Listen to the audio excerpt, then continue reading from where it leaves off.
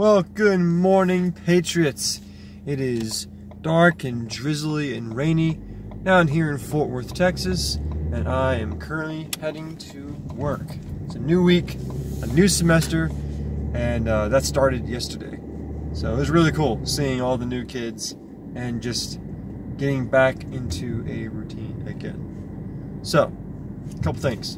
Number one, the captain and I finally got the narrative done last night, the narration. So that means later this week I can finally be piecing all the things together for our next video. So that will be coming up. Number two,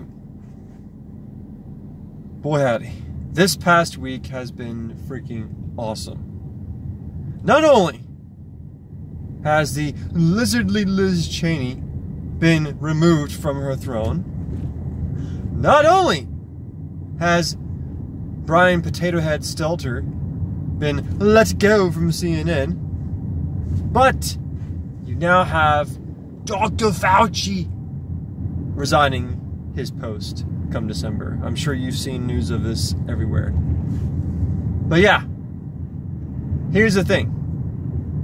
When it comes to homeschooling your students, and you want to teach them a good life lesson, teach them not to be cowards. Teach them to own up to their mistakes, to admit when they're wrong, make a plan to better themselves, to learn from this, and move on. But see, here's the thing.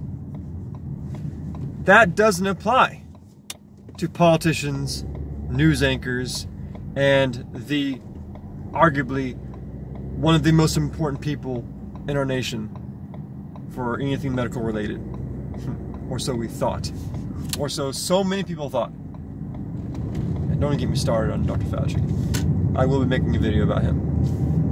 Anyways, teach your kids not to be cowards. You're going to make mistakes. It's going to happen. You are going to falter. You're going to flaw. Yeah, you're going to fall. You're going to have flaws. It's going to happen. Own up to it. Be a man. Be a woman. Admit your mistakes and move on. That's how you grow. Do not take the easy way out and just retire and act like nothing happened.